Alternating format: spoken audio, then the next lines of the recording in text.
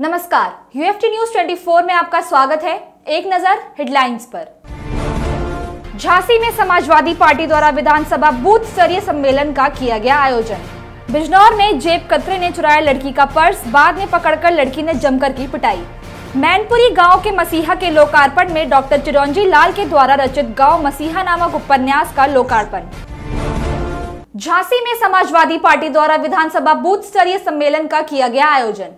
Samajwadi party के महानगर अध्यक्ष मिर्जा करामात बैंक द्वारा इलाइट चौराहे पर स्थित लक्ष्मी गार्डन में झांसी विधानसभा बूथ स्तरीय सम्मेलन रखा गया। इस अवसर पर मुख्य अतिथि के रूप में राज्यसभा के पूर्व सांसद डॉक्टर चंद्रपाल सिंह यादव मौजूद रहे।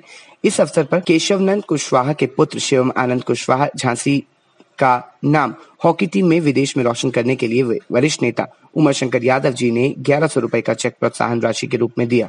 इस सम्मेलन में विशेष अतिथि रहे पूर्व विधायक दीप नारायण सिंह यादव जी ने कहा कि सपा की नीतियों की पूरे देश में पहचान है। जिन लोगों से हमारा मुकाबला है वे धोखेबाज हैं। श्याम सुंदर यादव, संत सिंह सेरसा, चौधरी असलम शेर एवं आरपी निरंजन आदि लोग इस खास मौके पर मौजूद रहे। बिजनौर में जेब कतरे ने चुराया लड़की का पर्स, बाद में पकड़कर लड़की ने जमकर की पिटाई। बिजनौर में शाम को उस वक्त हंगामा हो गया जब रोडवेज के पीछे त्वचा क्लिनिक के सामने एक जेब कतरे ने लड़की का पर्स चुरा लिया। आपको बता दें कि लड़की ने आसपास के लोगों की मदद से उस चोर को रंगे हाथों पकड़ लिया। फिर लड़की ने ही उसकी पिटाई शुरू कर दी। वहीं लड़के का कहना है कि उसने पर्स नहीं चुराया, मगर लड़की गाली गलौज करते हुए उस लड़के की धौल पूजा करती नजर आई। लोग खड़े रहे, तमाशा देखते रहे। कुछ देर बाद 2 पुलिसकर्मी लड़की और उस युवक को अपने साथ ले गए। मैनपुरी गांव के मसीहा के लोकार्पण में डॉक्टर चिरंजी लाल के द्वारा रचित गांव मसीहा नामक उपन्यास का लोकार्पण। आज डॉक्टर चिरंजी लाल के द्वारा रचित गांव के मसीहा नामक उपन्यास का लोकार्पण लखनऊ से पधारे जाने वाले साहित्यकार हरि सिंह पाल द्वारा किया गया। इस मौके पर उन्होंने कहा कि उस उपन्यास को पढ़ने से गांव क्षेत्र में रह रहे लोगों को अपने अधिकारों के प्रति संघर्ष करने की प्रेरणा मिलेगी। डॉक्टर चिरंजी लाल यादव गांव क्षेत्र से जुड़े हुए व्यक्ति हैं।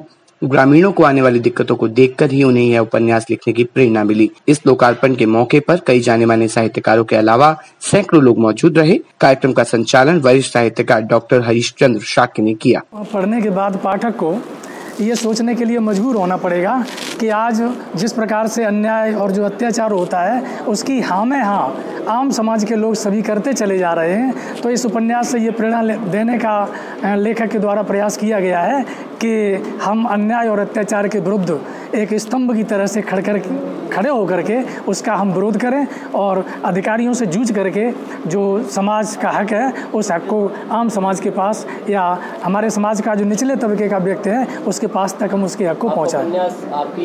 अब तक की खबर में इतना ही। यूएफटी न्यूज 24 से जुड़े रहने के लिए हमारे चैनल को सब्सक्राइब करना ना भूलें। धन्यवाद। स्कूल की तरफ से